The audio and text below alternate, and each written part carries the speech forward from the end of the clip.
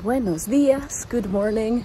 Today I am off to a city about an hour and a half away, I believe, called Ronda. It's a day trip here from Marbella, and I'm really excited. It's one of the largest wine producers in the region. We're gonna stop by a winery, have some lunch, do a wine tasting, and also explore the historical side of the city. It has some history from the times that the Arabs were here. It has like a city wall along the edge of a cliff. Anyway, I'll stop talking about it because I haven't actually been, and we're on our way there now, and I'll show you. So actions speak louder than words and all that. Let's go. Hi, I'm Laura Bronner, a gal with a backpack and a camera, traveling the world to learn more about the people and places and food in it, and hopefully sharing some of the magic of those experiences with you. For the next few weeks, I'll be exploring places like Malaga, Cabo de Gata Natural Park, Marbella, and Sevilla. I hope you'll enjoy the adventure as much as I do. Ronda is a mountaintop city in southern Spain, in the Malaga Province, that sits dramatically above the El Tajo Gorge. This gorge separates the 15th century side, which is referred to as the New Town, from its Old Town, which dates back to the Moorish rule. It was a windy drive from Marbella along the mountainside up to the white village of Ronda. But it was well worth it, and should I revisit, I'll be sure to pack some Dramamine.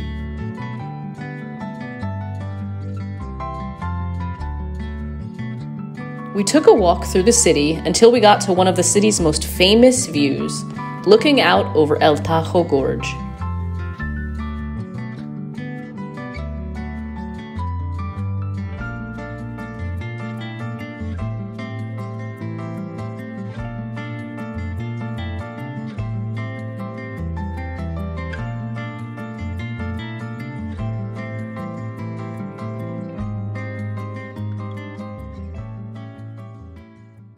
We divide the city in two, one from the 18th century, 18, and the other one from 45 BC, okay? Then inside the new section of the town, we have the beautiful monument. It was built in the 16th century, is Mudéjar style. Mudéjar is mixed, Muslim and Christian, both together. There are 3 bridges that connect the city across the gorge. The main bridge is Puente Nuevo, or New Bridge, which seems like a silly name considering it was built back in the 18th century. However, it is the newest of the 3 bridges, with the second dating back to the 13th century, and the third dating all the way back to 45 BC. There are several great viewpoints of the Puente Nuevo, and I'll link to them in the description below so you can enjoy them on your trip to Ronda. But even more impressive, to me at least, were the views of the gorge from those bridge viewpoints. It was a pretty long way down, and seeing those stunning cliffs with the lush green fields behind them was really a highlight of Ronda for me.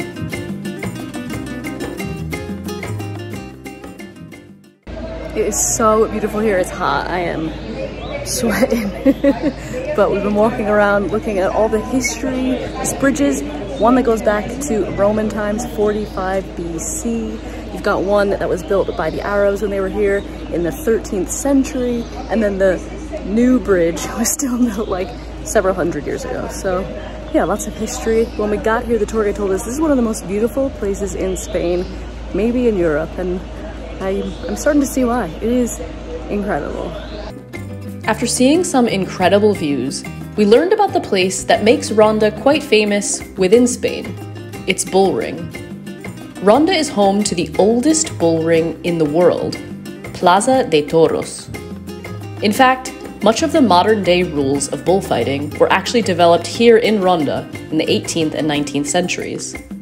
Now, there is only one bullfight per year here in Ronda, called the Corrida Goyesca. It takes place in September during the Pedro Romero Fair, Pedro being one of the city's most idolized bullfighters of years gone by. Pedro, okay? He was born in 1754. He began at the age of 8. When he was 8 years old, he began with the bull. He retired when he was 70. He killed the last bull at the age of 70. He killed 6,000 bulls. And he never had any problem with the bull. He used to say, a good bullfighter from here to here, the leg like that, play 20 minutes. After being with the bull 20 minutes, the bull knows more than the bullfighter. He's very clever. Right, left, left. And the body, what's going on? And then the bull stops and goes directly to kill the bullfighter. This is why, if they save the life of the bull, that bull is going back to the countryside, okay? It's going to be the father of a lot of little bulls, okay?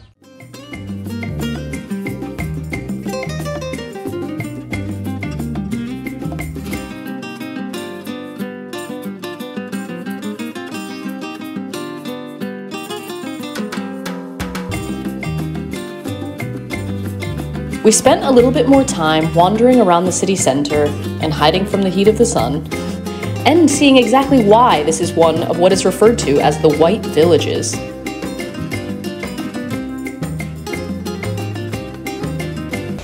It's obviously a really popular day trip from like Malaga and Marbella because there are a lot of tour groups here, a lot of them speaking English. So if you are in Malaga or Marbella, I would definitely recommend checking with like local tour guides or with your hotel and seeing if you can hop on a day trip here, because that road is very windy up here. So if you're not used to driving that, you probably want to leave it up to someone else. But this is beautiful.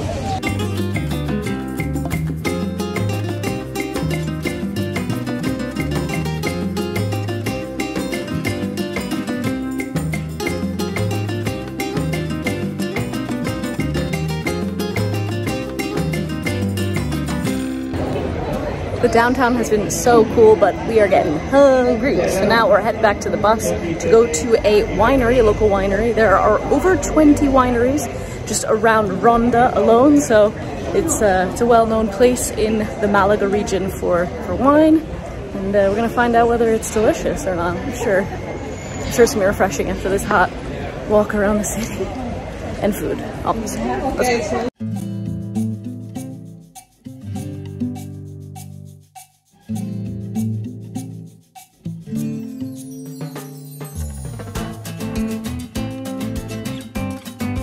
We were visiting the winery Bodega Joaquin Fernandez. I will link to the website in the description so that you can book a tour for yourself. The tasting included lunch, and as a self-proclaimed beer drinker, it will be the meal that I remember most fondly on this trip. However, I was told by those that do enjoy wine that it was excellent wine for the climate that we were in, light and refreshing.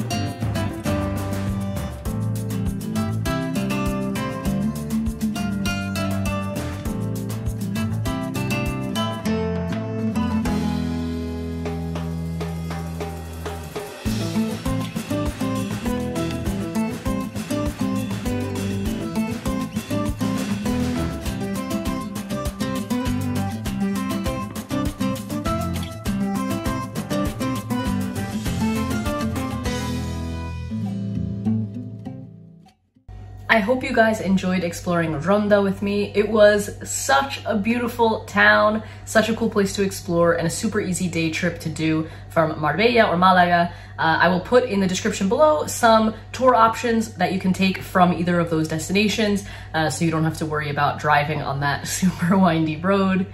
If you have any questions, let me know in the comments below. If you enjoyed this video, please give it a thumbs up. It really supports my channel, and I will see you next time. Bye.